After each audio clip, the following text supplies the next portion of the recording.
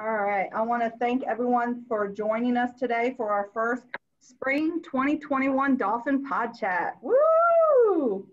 All right. Today we have our COA President, Dr. Bagwell. Thank you for joining us, sir. And our Vice President of Student Success Enrollment Management, Chris Burrs. Yay. Thank you. I just want to say thank you for joining us today. And we have my partner, Adrian Knight. Woo! What he'll do at the end is we will have Dr. Bagwell and Miss Chris will be speaking first. At the end, we will have Q&As. And Adrian Knight will call on people. So if you have a question, feel free to put it in the chat and Adrian will call on your name and you can ask your question. So we're going to go ahead and begin with Dr. Bagwell. Hello, sir. How are you today? I'm well. Hope you are. Yes, sir. So I'm going to go ahead and give the Zoom over to you, sir. Well, thank you. I appreciate that, Mama Dawn. I appreciate the opportunity to be on the pod chat again. And really all I wanted to do today was just say welcome to 2021. Thank goodness we are in 2021 and 2020 is behind us. Of course, our hope and our desire and our planning is all around 2021 being better, different, at least headed in a different direction than 2020 seemed to be. So I don't have an agenda today. I do want to make sure that you know who I am, that when you see me around town, that you see me driving through one of the fast food restaurants, which I will tend to do from time to time. You can stop me and speak to me and tell me how it's going.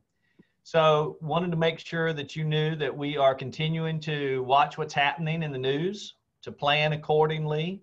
Our goal is obviously, our desire, I should say, is for you all to be back face-to-face as quickly as possible, 100% of the time, so that we can move on and get this COVID craziness, as I have started to call it, behind us.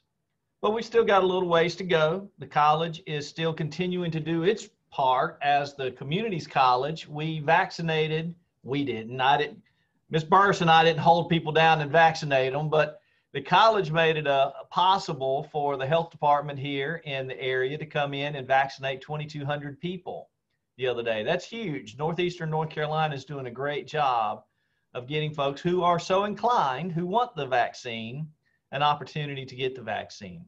So we're continuing to work with the health department, continuing to learn things about what we need to be doing, how we need to do things differently.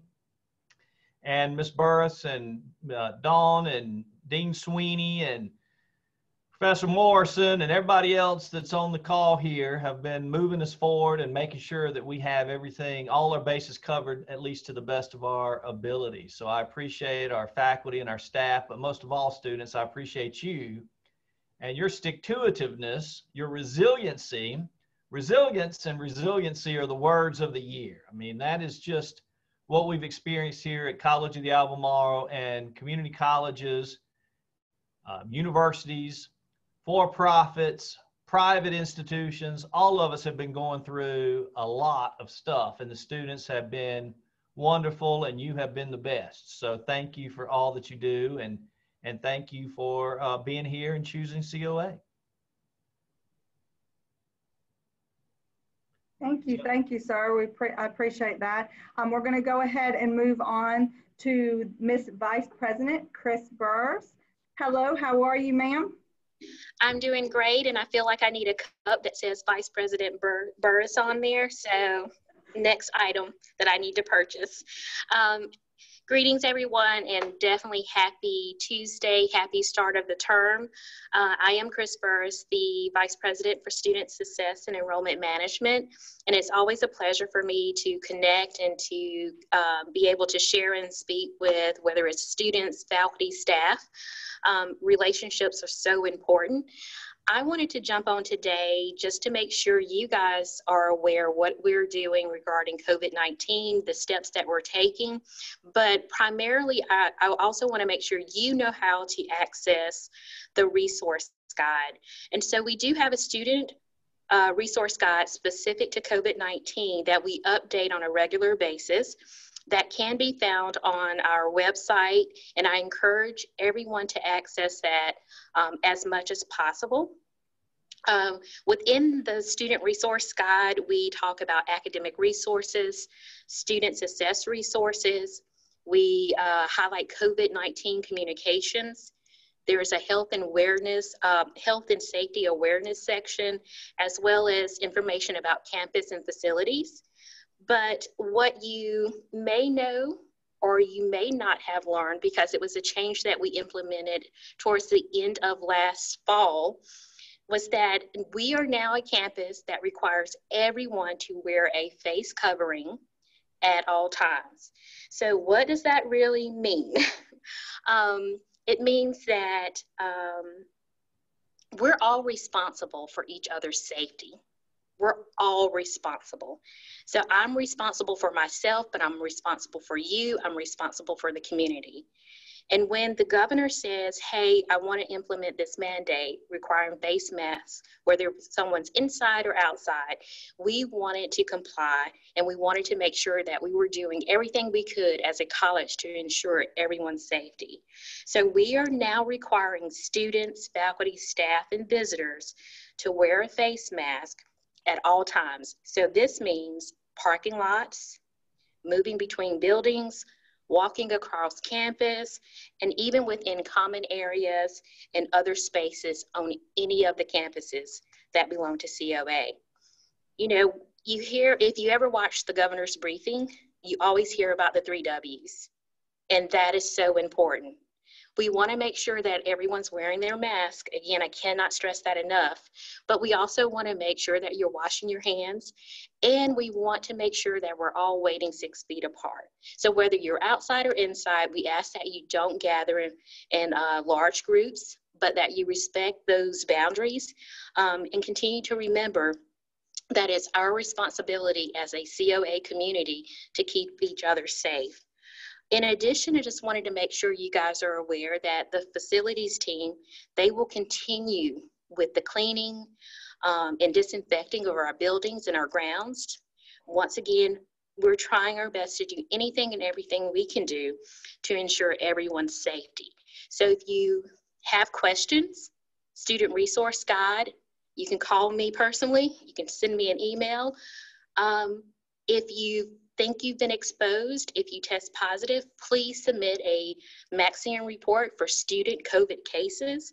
That way that information gets to us, and we can do everything we can to assist you with making sure you don't fall behind in your work, and providing and connecting you to resources that you might need within the community as well as on the college campus. So again, I just wanted to make sure that you all were completely aware of all the things that we're doing. We're constantly monitoring and updating this resource guide, and we're really partnering with the community, and we're following CDC guidelines. And so we take your well-being, your education, we take that seriously. And so if you have any questions, if you have any concerns, please let us know. Thank you, Dawn. Thank you. I appreciate that. Also, some of you that may be joining us, and this may be your first semester here to COA, I just want to say welcome, welcome. You've picked a perfect community college. Welcome to our COA family. I just wanted to add in there, whatever campus that you may be attending, you may have a lab, or you may be in aviation or HVAC or welding, cosmetology, BLET. We do have some students on campus that are water fountains. Yes, they are still turned off due to COVID-19, but COA does have water for you. So in each building, there's a table that also will have the COVID-19 books that Miss Chris was talking about. Thank you, Miss Chris. And we also do have bottles of water that's out there. You can also pick up a code of conduct book. You can also receive, there's a schedule out there with important dates, withdrawal dates, you know, when you need for spring 2021. You can also pick up, for each campus, it has the advisor's information, where if you need to get in touch with someone and you're not sure who it is, you can go to one of the tables and pick that information up also. So I do want you all to know that. But if you have questions or concerns, like Miss Chris said and Dr. Bagwell, we're always here for you. Everyone that works for COA is here for you. We're just one big family. So we're going to go ahead and open up the discussion. And again, just to remind everyone, if you'll put it in the chat, if you have any questions, any concerns, if you'd like to bring up how your classes are going so far this semester, you may have a lab that you're coming and attending. Anything that you'd like to ask, just go ahead and put it in the chat, and for the best of our abilities, we're going to answer that for you. All right, Mr. Adrian, are you out there to call on the first person? Yes, I am, and we have no questions. Okay. It's okay. If it's a short pod chat, that's okay. This is important information for everyone to get out there, and we'll have many more. Our next one is actually going to be one, and if you see some of your friends that may not be on today, share it with social media about the Dolphin Podchats, because our next one will be dealing with the resources we have here at the library, the resources that we have with Miss Robin Robertson, setting you up for tutoring. A lot of you are just starting off, and you may enter a class saying, okay, I don't know if I can do this, I'm not sure. You contact Miss Robin and we'll be right there. And we'll also be having Mr. Aaron, that is the writing coordinator, that will actually be telling you and helping you with papers. When I went back to school, I was not sure how to write a paper. So he is really good one to read your papers before you submit them to your professors. So that is our next one, which will be January 26th. So we're going to go ahead and check the chat one more time and see if we have anything. We do not have a question, but Abby Berner does have a comment. Okay. Comment, not a comment. I just want to say this semester, different than last semester, I really like how we're implementing having your camera on during the Zoom class. I feel like it makes it way more interactive than it was whenever it wasn't really required. And obviously I know that's different for some classes, but now I'm taking public speaking and then sociology, and I just find it very interactive, more interactive than it was last semester. Good. And I like seeing your face too, Abby. Where did you go? There you are. I love that smile. Well, I appreciate that comment too, Abby. We want to balance between people's privacy and recognizing that people have things going on, and but it's so difficult to teach a class, to talk to a camera when there's nobody looking back at you. We had a convocation last week. I think we had 158 people on the line at the same time, and I asked folks if their bandwidth would allow it to get online, because I wanted to talk to people and not to a computer screen and have some interaction. So Abby, that's a great comment, and I know our faculty are working hard to make sure that they implement those types of strategies while respecting the fact that not everybody has a camera or the bandwidth that would allow it and all of those things. So thank you. Madison, were you the one sharing about your interview? Yes, I was. Let me just tell you, last week during convocation, I was working from home, and Dr. Bagwell asked that. I was totally not prepared to be seen by 158 people. So I can relate to your story. Note to self, always be prepared. Always Shoulders be up. ready. Shoulders up. You can never tell what that crazy Bagwell's going to do. So, there are times I've been online and I saw that thumbs up, Sweeney.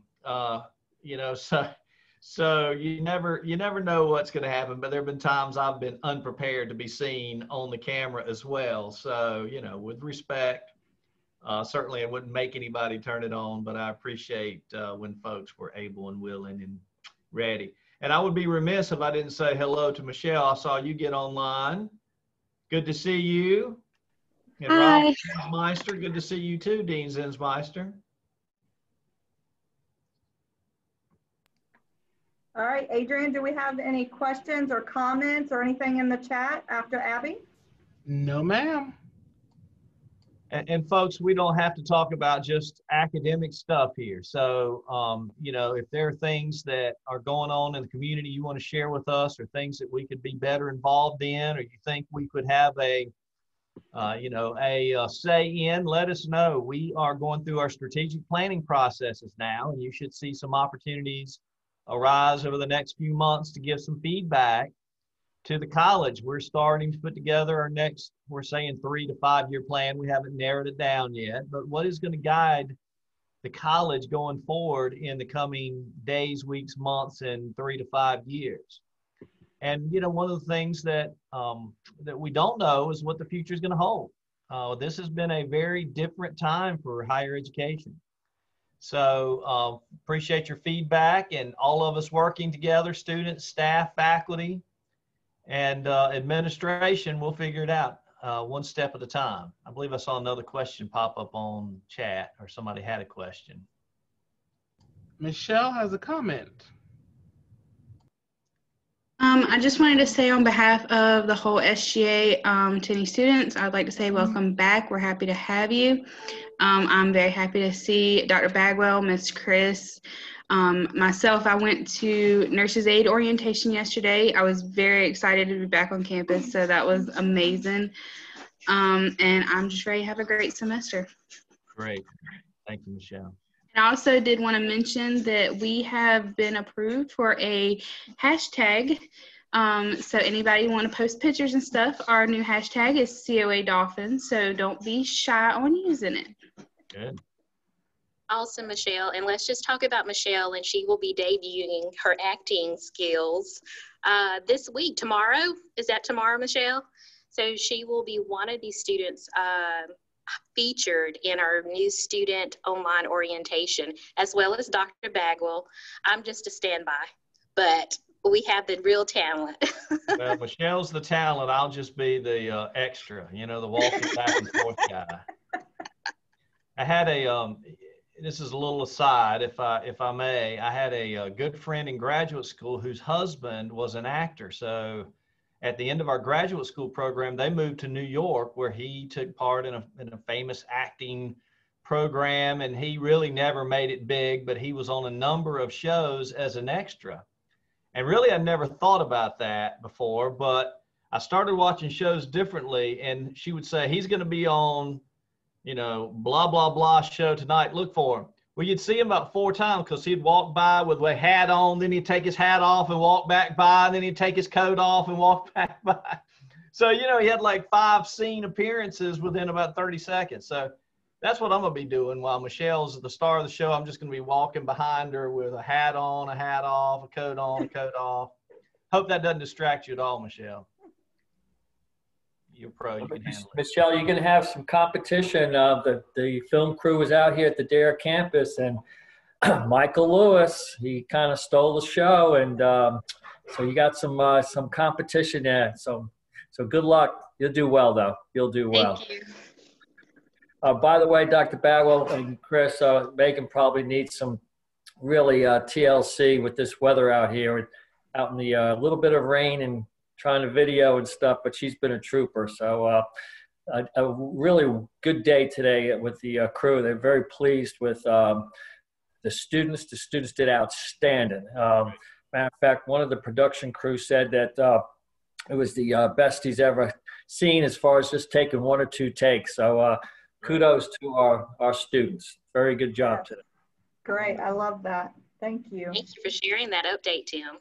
You're welcome. I'm sure that's due to all of the wonderful instruction that they've gotten in public speaking here. And I don't Absolutely. know Exactly. who might deserve some of that credit, but we'll figure out who. Definitely. We have the best comm teachers around. Absolutely. No doubt about it. I would like to go back to what Michelle was talking about, our hashtag, and thank you for bringing that up, Michelle. I'd like to introduce Miss Emily. Are you still on? I'm here. Hi, Miss Emily. Hi, y'all. Miss Emily is a coworker that she works with us in SGA. She is at the Dare campus, and she is my right hand, my left hand, everything around. We just work great together. She's great with the students, and I'd like to welcome her aboard. She has made some terrific flyers for all the students, and with the hashtag on it. We have, I'm gonna go ahead and let you discuss the flyers that you made before I say any more, Miss Emily. Sure. So, for example, we had like the TikTok competition today. We made a TikTok flyer. Any of the flyers that we've made that have been sent out to students, we're trying to get a lot of our stuff kind of ramped up on social media. So if students, staff, faculty are doing anything, they're posting it to social media with the new hashtag COA Dolphins. So we had the TikTok competition one today. We've got COA Gear Day coming up. We've got National Dress Your Pet Up Day coming up. We've got a t-shirt competition going on right now. A lot of different things for like Welcome Back Week that the students have come up with, but I've kind of taken over the flyers to create that and making sure that we do have that hashtag on there. So we're starting to get that out there. So you guys will be seeing it a lot more, and kind of like what Michelle said, anything that's getting posted to social media, throw that hashtag on there so we can start seeing it more. And if anybody goes to search it, we can kind of get it trending. Yes. Thank you, Miss Emily. Of course. And with the t-shirt competition, we sent out a reminder yesterday for all new students for this semester to also join. They will get to design the next COA shirt for students.